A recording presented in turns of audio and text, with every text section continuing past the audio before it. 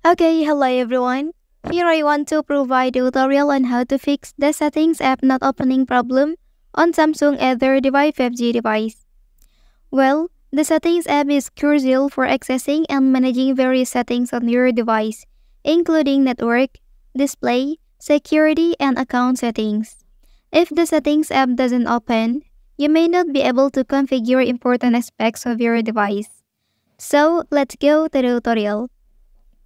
Okay, first thing first, touch and hold on Settings app on your device. Then here, please select this icon to display app information. Well, so on this page, you can scroll a little bit, then choose Storage option. Okay, after that, tap on Click Data to clean up the storage in Settings application. Well, so last step, you can restart your device. And lastly, you have to open the settings app on your device normally. Okay, that's the tutorial on how to fix the settings app not opening problem on Samsung A35 5G device.